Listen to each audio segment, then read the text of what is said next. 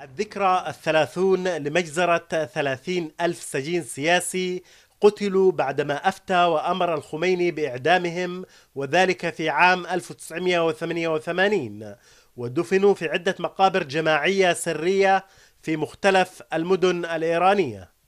وبعد الكشف عن أسماء الضحايا وأماكن قتلهم، تتعزز اليوم المطالب بمحاكمة أركان المجزرة، سيما أن منهم أعضاء في حكومة روحاني.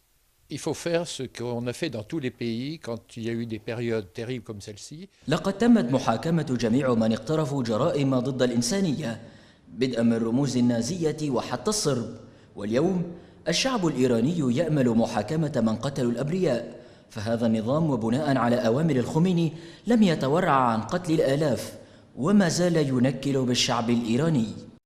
مجموعة من الحقوقيين والقضاة والشخصيات الفرنسية وذوي الضحايا وممثلون عن المقاومة الإيرانية دعوا الأمم المتحدة إلى تحمل مسؤوليتها أمام التاريخ وتشكيل لجنة تحقيقات عاجلة بشأن المجزرة. هي جريمة ضد الإنسانية لا تسقط بالتقادم مهما طال الأمر، وفي الحقيقة لا في يعني الشريعة الإسلامية ولا في القانون الدولي مثل هذه الجرائم تسقط بتقادم، فستلاحق مرتكبيها مهما طال الزمن. فعلى الأمم المتحدة أولا أن تراجع موقفها تجاه هذه القضية وإجراء تحقيق مستقل في المجازر التي ارتكبتها أو ارتكبها نظام الملالي من الثمانينات وحتى يومنا هذا.